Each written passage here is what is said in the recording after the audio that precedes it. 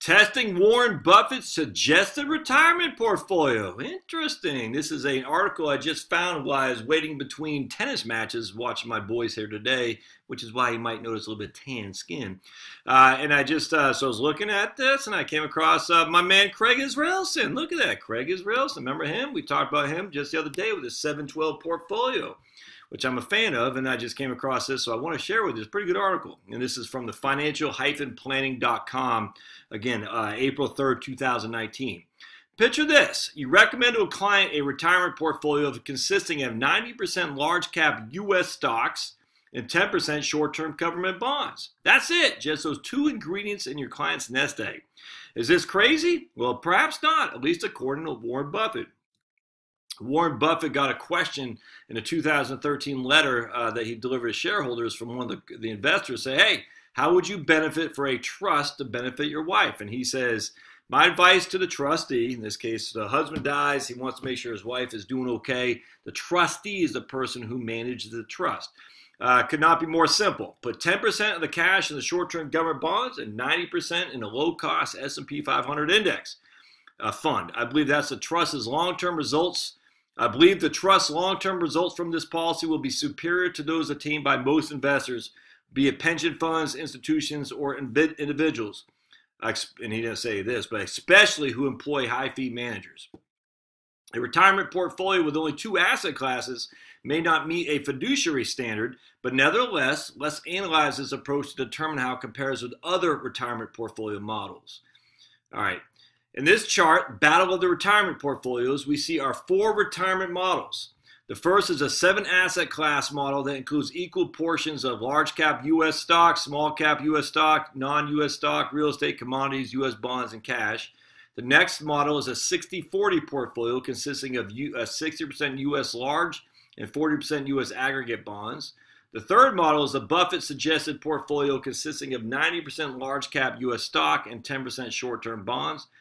Each of these multi-asset models was rebalanced annually. In addition, a 100 basis point portfolio was assumed and was lowered by the fee of the 100 basis points. All right, so a portfolio cost was assumed. In addition, a 100 basis point portfolio cost was assumed, and thus the total returns were lowered by 1 full percentage point. Finally, we have a retirement portfolio consisting of 100% cash, represented by the return of the 90-day treasury. And he talks about the source, which is, you can see all that. All right, so how did Buffett suggest a retirement asset mix stack up? The Buffett retirement portfolio consists of the S&P 500. Okay, gotcha. Okay, as this okay, let's see. We need a methodology. Okay, as this study is focused on the performance of a portfolio during retirement, we needed a methodology to determine how much money will be withdrawn for the portfolio each year.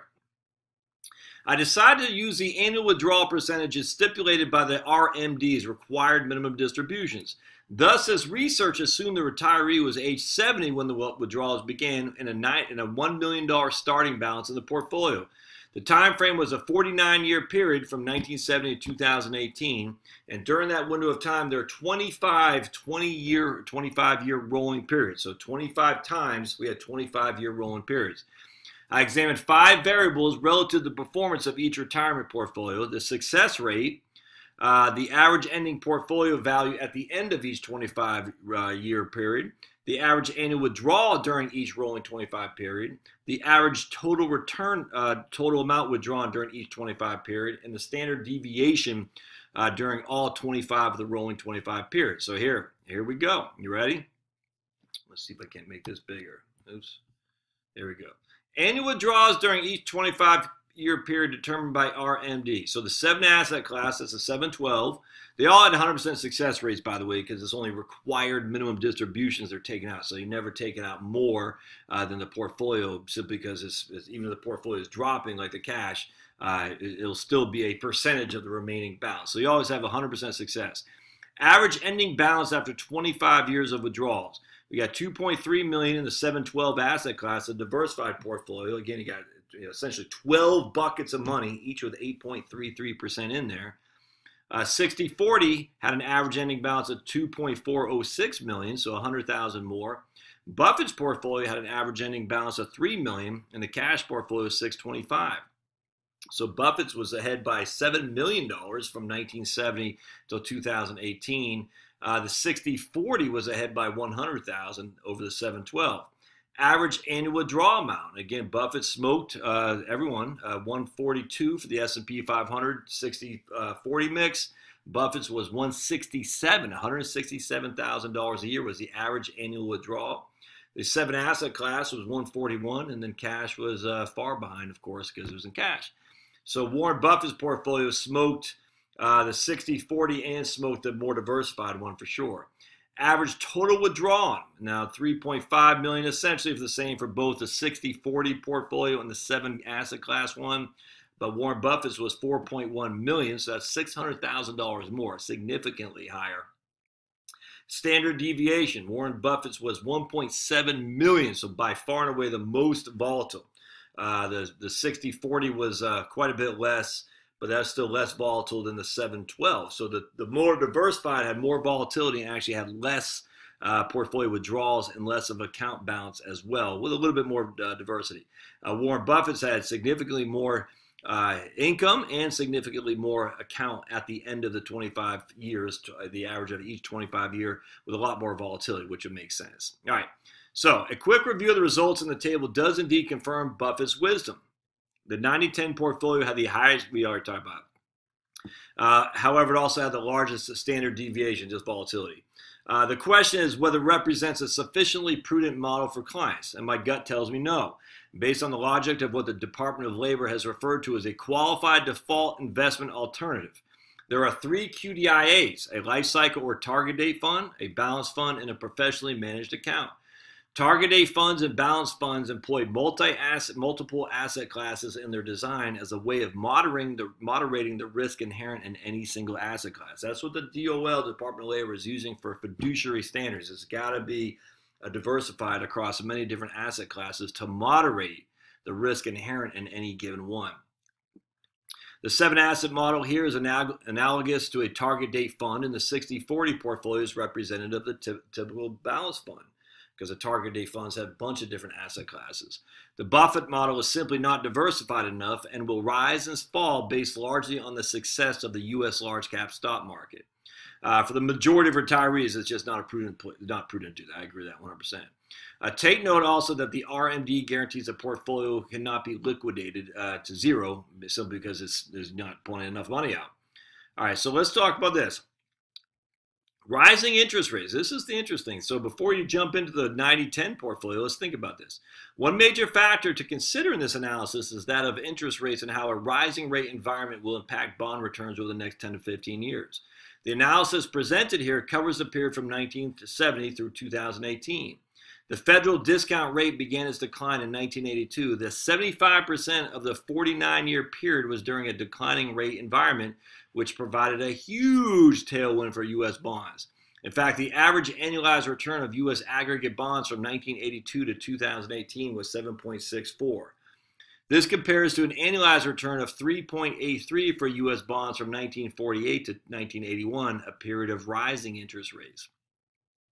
What if the performance of bonds over the next 10 to 15 years reverts to a return somewhere in the range of 3 to 4%, which absolutely is going to. There's no other way around that. If this occurs, the 60-40 portfolio will be impacted more dramatically. To test this possibility, I subtracted 400 basis points from the U.S. aggregate bond returns in this analysis as a way of projecting a future with lower bond returns. Now, here's what happened. The average ending portfolio balance in the 7 asset class went from 2.3 million to 2.07 million, a decline of 12.94%. But the average asset class and the average balance in the 60-40 went from 2.4 million to 1.6 million, a decline of 32.3%. Yep, I agree with that 100%.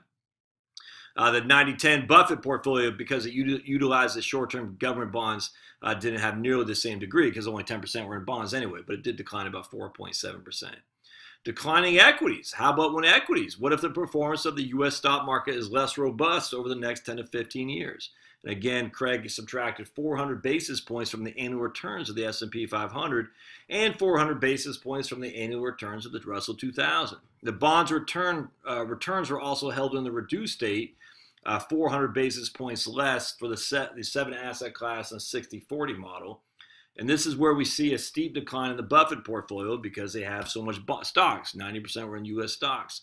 In this case, a 90-10 average ending balance fell from 2.8 to 1.18, a decline of 50%. That's the issue. Because it's not prudent to have all your eggs in one basket. If that one basket does incredibly well, like we've seen from 1970 till this year, you're in loving.